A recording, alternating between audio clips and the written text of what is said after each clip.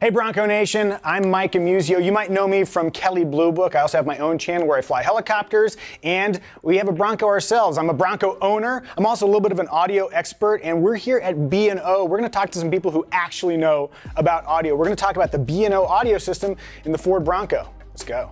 So the first of our experts today, Kyle, last name I can't pronounce. Kyle? Gutowski. Well, that's pretty easy actually, Gutowski. So Kyle, what is your role here? What do you do at B&O?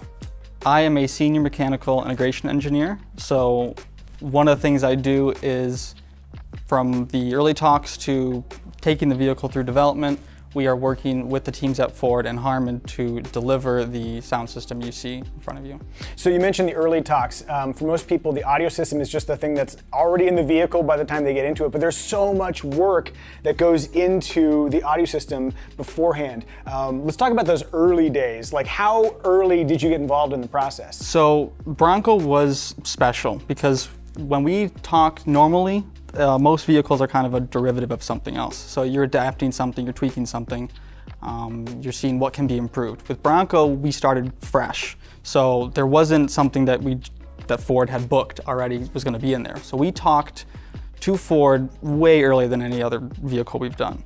And what we did was one of the only times that we actually went down into Dearborn and went into a room to look at CAD. So one of the things they had us do was take a look at what we have so far. Where can we put something? You know, subwoofers, speakers, woofers, stuff like that. What's going to work, what's not going to work. And a lot of the different decisions we made were based on those early discussions with Ford. How early were those discussions? Like, how far back are we talking? So like March 2017 is my first discussions with Ford. So you got to see the Bronco way before everybody else? Yes, it was very different in March of 2017. It looked similar to this, but you know, you're just looking at 3D data, so it's not quite the same as seeing it in person. But early, you know, we knew that Ford was serious about the Bronco and that it was going to be something special. So walk me through those early steps. There you are, 2017. What do you do with that early information? So one of the things we did was we started asking Ford all these questions, you know, well, where's the water going to come to? What kind of debris can we expect? All these different questions that then go to the transducer engineers, other mechanical engineers to figure out, do we have parts that can meet these requirements? Did you have parts that met those requirements? Yes, we did. Oh, good, good. Moving to the interior, and by the way, this is one of the beautiful things about a Bronco is you can just take the door off so you have easy access to the interior. Let's talk about things like speaker placements. Okay, so what should we be looking for here? So with the door off, as you can see, we still have a lower speaker down here. And this position was kind of crucial into delivering the sound that we wanted to. The area behind the speaker is a sealed volume, and that is good for protection and durability and all the different things that Bronco goes through. The back of that speaker doesn't see dirt and debris to ruin it. The other thing you'll see is up here, the IP speakers, they're tucked up far into this corner, protected from kind of the direct elements. So those are two key points with the placement of the speakers that allow us to still deliver good sound and be protected from the elements. So what if you have the interior where you can like hose it on out and stuff? I mean, are there any concerns there? No, there shouldn't be. This speaker here is also robustly water tested. So if you're getting water into the front of the speaker, it should be no problem for the cone on that speaker.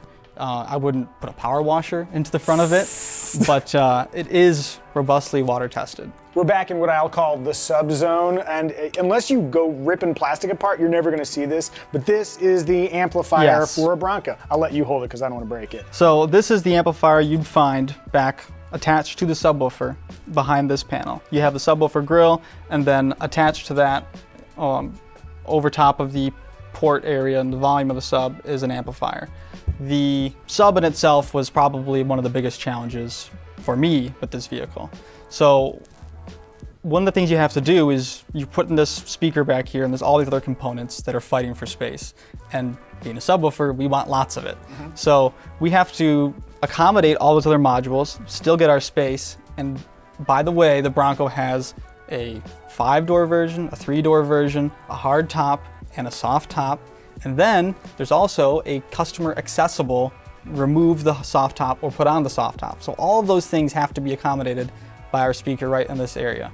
And that was extraordinarily challenging, to find the space and to negotiate with all the people at Ford to let us get the volume we needed for performance. Kyle, can I ask you a stupid question? Absolutely. What does an amplifier do? So this is the amp that you find back there, and what it does, it takes all the audio signals from the head unit, from your phone, from the radio, and we mix it to how it's supposed to sound and then amplify it so the speakers can play loud enough for you to hear.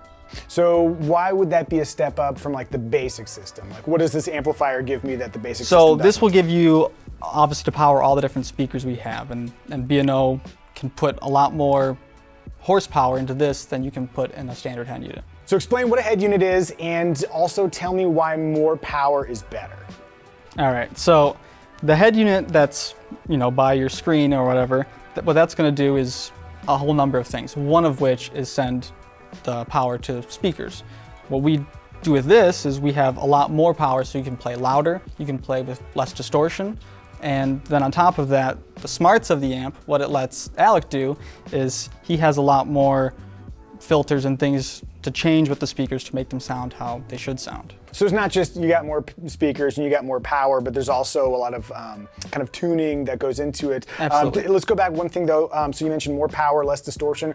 Why does more power enable you to have less distortion in the audio? So I guess in simplest terms, the louder you can play without distortion, I mean, if you want it to play louder, that's better, right? Louder is what people are going to want, especially with the top off. Mm-hmm. And distortion is going to be, you want to sound how the sound file you're sending to the speakers sounds. You don't want clipping or, I guess, other artifacts to be transmitted or made worse by the amplifier.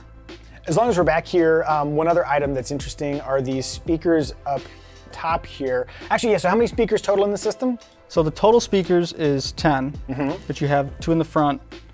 Across the IP, you have coax speakers, a center channel, subwoofer, and then you have these 2 mounted on the cross member here. And these are, again, as we talked about, they're up high to get out of the way for the occupants to store things, and also for water and the environmental concerns. So there are advantages in terms of robustness in putting them up high. Any advantages in terms of sound, and any challenges in putting them there? So advantages as far as sound go, you can see from here, you almost have a straight shot from the speaker to kind of the occupants up front. Usually rear door speakers are a little bit lower. They don't have that same projection towards the front. So when the top comes off, that's great. You actually get better sound from these surround speakers into the front of the car, which is great. You also, another advantage of them being kind of far away and back here is they're not so close to the driver's heads or other occupants' heads as you would see in other vehicles that have the speakers much closer to your ear. So if they have some distance, it's not as annoying for the rear passengers. Yeah, because I can imagine if you're trying to create a realistic sound stage, that if you have a speaker right next to somebody's head, it makes it impossible. Then that's very difficult. But if you've got just a little bit of distance, but it's still at head height, then you can move the sound to where it needs to be pretty easily. So yeah, these speakers actually were kind of accomplished a number of goals. The placement actually worked out really, really well compared to a lot of the other kind of alternatives that you might think of. They're very advantageous. So we talked about the number of speakers, and 2, well, I guess technically 4 very important speakers are up here in the front. Let's talk about these guys. So up in the corner you have coax speakers, and coax means coaxial. So you have a tweeter and a mid-range right on top of each other, playing coaxial, bouncing off the glass, getting to the occupant. Well, so that was one of the thoughts, is like, oh, these speakers are aimed straight up. Is that a problem? Is that a problem? So no, one of the things that we do early in development when we have the 3D data for everything is we check where is the speaker going to play, where is the direct sound path going to end up, and Ford will tell us the person will be here, and so we can measure where that reflection angle of sound is going to be, where the cone of influence of the audio will be, and make sure that it's capturing the occupant. I don't understand what you mean by cone of influence, but am I in it right now? Yes. The cone of influence is the area which the speakers playing its best. So if you imagine when you're listening to a speaker, if it's not facing you, you don't really hear it that great and it sounds off. As you turn it towards you, it sounds a lot more clear.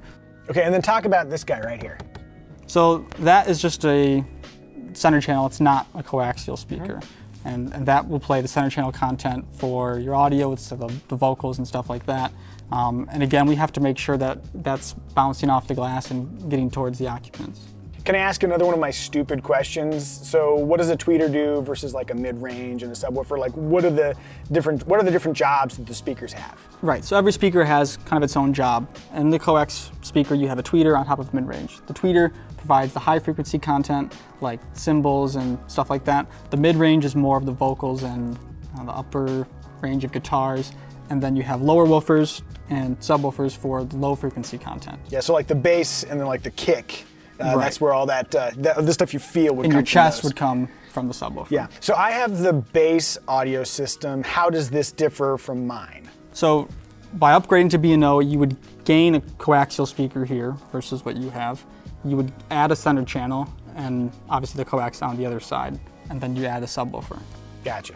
Kyle, thank you for all of the information about the hardware. And I know something about you. Fun fact, he is a trained listener.